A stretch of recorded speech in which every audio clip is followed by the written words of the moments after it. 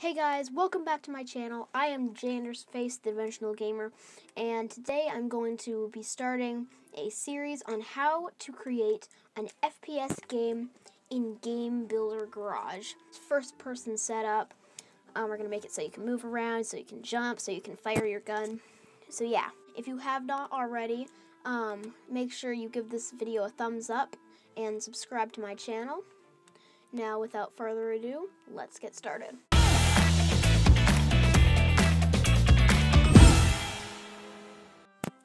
So I have started up a new project in Game Builder Garage, and so the first thing I'm going to want to do is I want to go to Objects, Characters, and grab a person node on.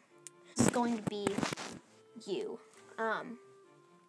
And so then we're going to input stick movement L, and then I'm going to get an up-down node on, and then also from the same place, the left-right node on. And so I'm going to hook this up to the left-right node on to the left-right port, and the person node on, and the up-down to the forward and backwards. So then we're going to make it so you can jump. So we're going to go to input button press, and then you can really do like any button you want, but for this I'm going to do A to jump.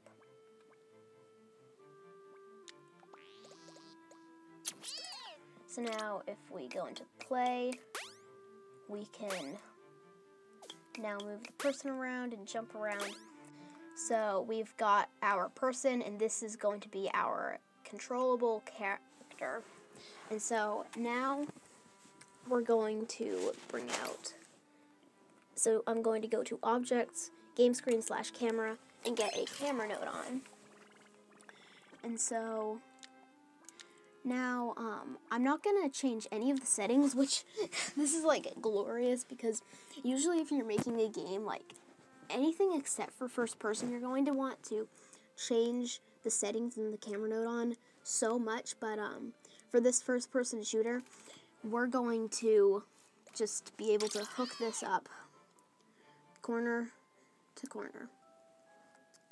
So now if we go into play, we can see that we're kind of viewing this from the person's like stomach. Like sometimes it'll get dark and stuff, but don't worry about this not being the head, because it still gets the same FPS effect. So now we need to make it so you can actually look around. And so we're going to go to input, stick movement, R, and then up, down, and left, right.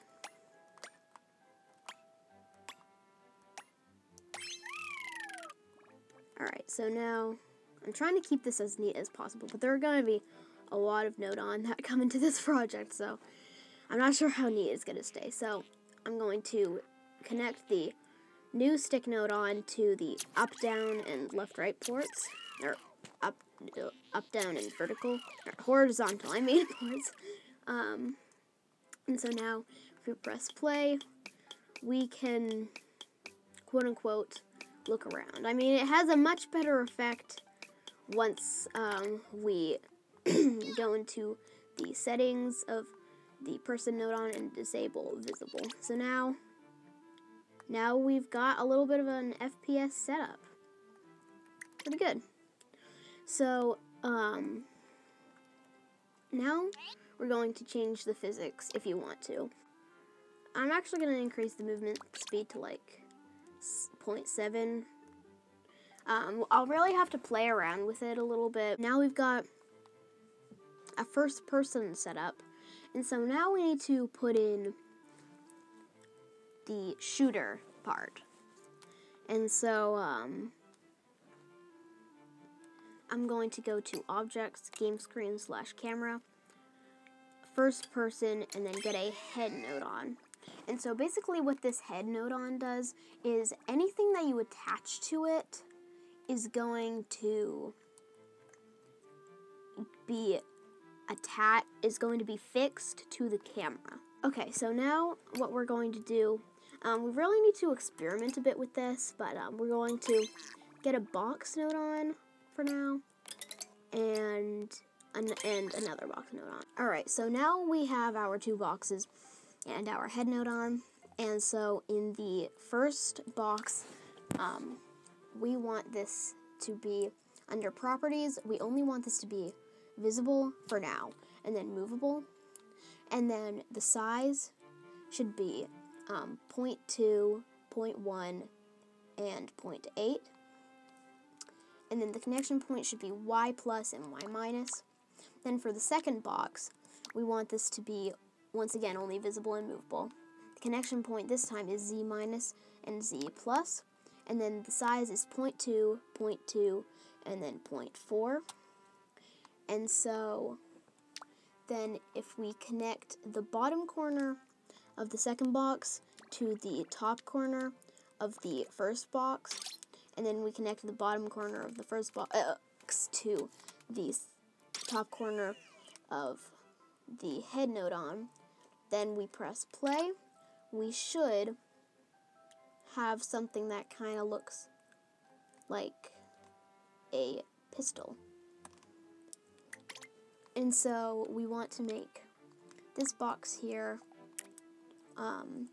now not visible, and then we have this box like this, and so it's looking pretty good. You can kind of play around with this a little bit if you want. Scale it up, scale it down, do whatever you want. I'm gonna leave it like it was before for now. And so, yeah, now we've got a little bit of a gun. Now we want to start to be able to actually shoot this gun. And so we're going to go to Objects, Launch / Destroy / Attract. And then we're going to go to Launch Objects, and we're going to get a Launch 10 Objects node on. And so we want to scale this down to whatever this part of the box is.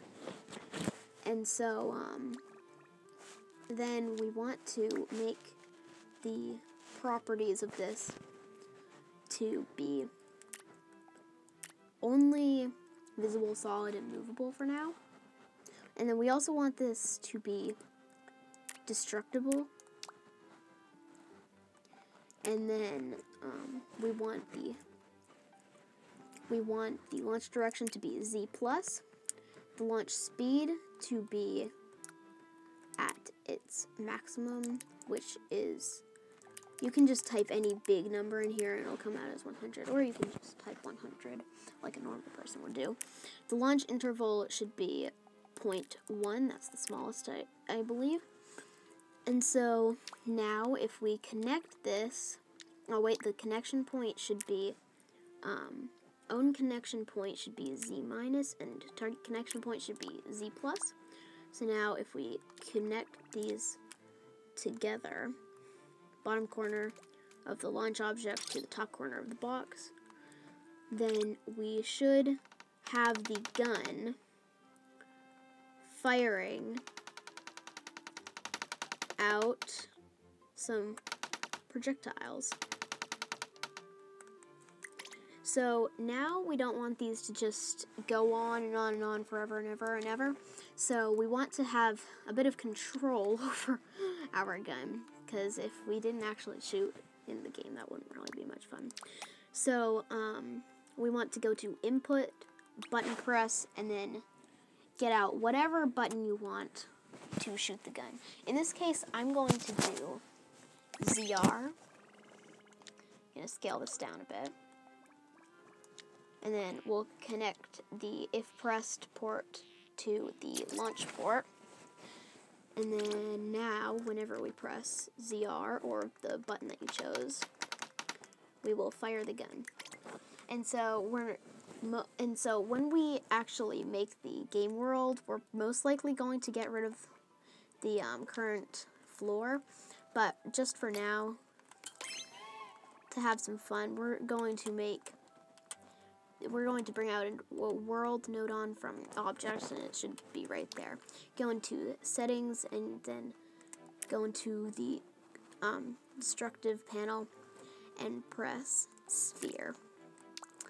And so now the projectiles that we fire will break when they hit the ground. We can kind of hear them breaking in the distance. So yeah, now we have a pretty rapid firing gun. And so we can move around, we can jump. This is turning into a real FPS game. So yeah, so let's do a bit of a review of what we've done.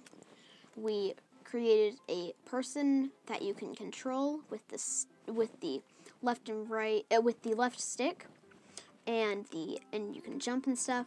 We changed its physics. Then we connected a camera that you can turn and made it seem like you were in an FPS game. And then we connected the base, the screen base, to the head node on, and then connected our gun to that, and then we gave it, and then we made it so when you pressed ZR, or whatever button you chose, it would fire. And then as a little added bonus, we made the world here. What we're going to do is we're going to make it so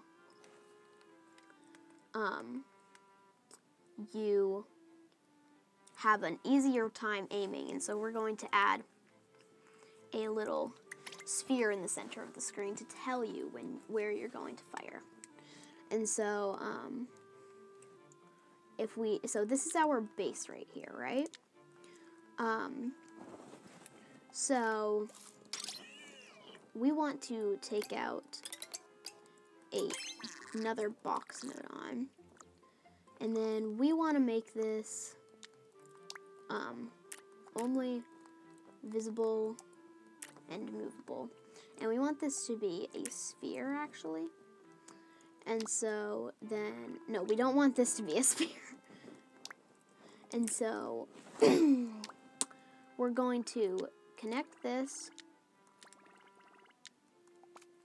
to the bottom corner to the top corner of our base. And so it's not visible right now. And that's because we want to connect it. We want the own connection point to be Z minus and the target connection point to be Z plus. Then there should be a little box there now. And so you need to kind of play around with the scale of this. And so that's pretty accurate, I'd say. So now I want to go and grab a sphere object node on. Scale it down like really tiny. Make it only visible and movable. I want to make the connection points. We'll just leave it as it is for now. And then we will connect it, the bottom corner to the top corner of the new box that we've made. And then there should be a sphere there now. And so then we can actually probably make this even smaller. Nope, we can't. So in this case, we'll just scale that a bit. So there we go. And then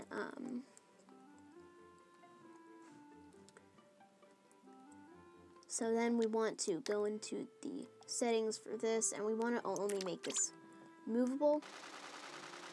And so now we have that little ball there, but we actually want to add a texture node on, and that's going to be in objects, special objects, and then the texture node on. And then we want to scale this down to exactly the size of this sphere. And so then we want to go into the settings. And then I'm just going to try and find some sort of guide, and so I'm going to go with a ball surface, and I'm going to follow the plus line here. Alright, so now I've got this plus in, and so I'm going to connect this up. I'm going to go into the properties of the sphere and make this only movable. And then we should have a good aiming thing. And if you want, you can go just make this a box and then make this only this, and then go to the texture face and only make this Z center. There we go. We've got a good aiming system. This is actually really accurate. It's pretty accurate. So, yeah, that's the end of part 1 of my tutorial. Thank you guys for watching. Don't forget to like and subscribe. And I'll see you in the next video. Bye-bye.